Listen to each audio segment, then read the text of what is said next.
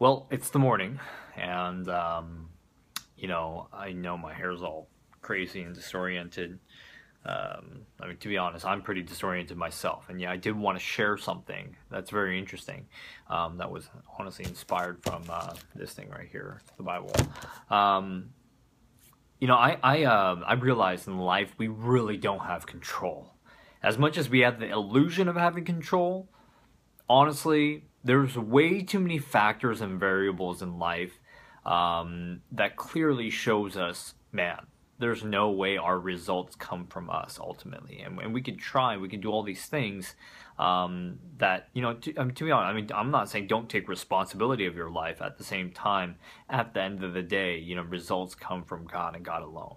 If you're not a Christian, then this is probably pretty difficult for you to understand.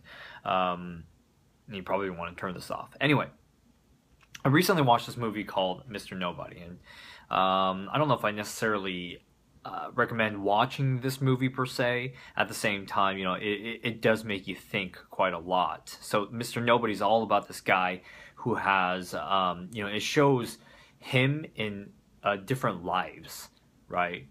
And different scenarios. And really, the different scenarios are determined by very small little incidences and factors. Things that happen to him that have so many different worlds that he ends up living in. And it's interesting because to be honest, right now, let's just say yesterday, I end up going to a restaurant and I ended up eating a certain something where that food actually, that was, let's just say one of the ingredients were shipped from Africa. Let's just say there was a certain something, there was a little bug that ended up shipping over. They cooked it. I ended up consuming it at the restaurant, and it made me feel a little groggy in the morning, right? And I felt a little groggy, so I took time off work. I don't want to go to work on time, and I end up going to a breakfast place just to kind of recover.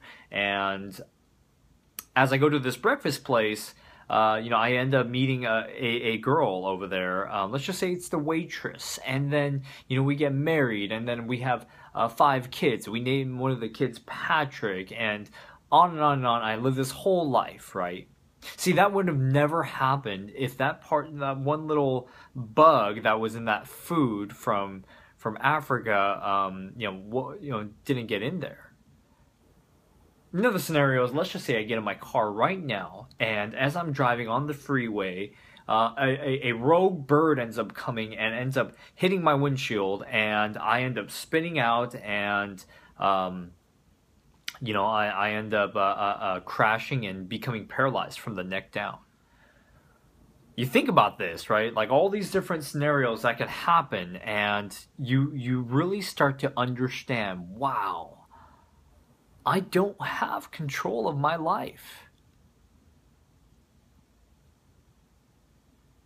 And so, really, the only thing, I mean, the point of me even saying this is, why be anxious?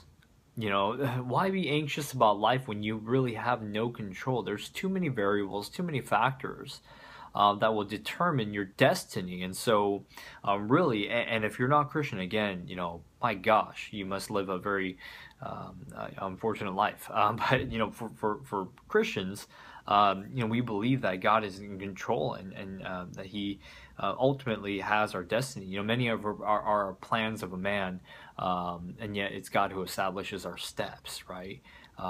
There's just so many verses where it just shows God is in control.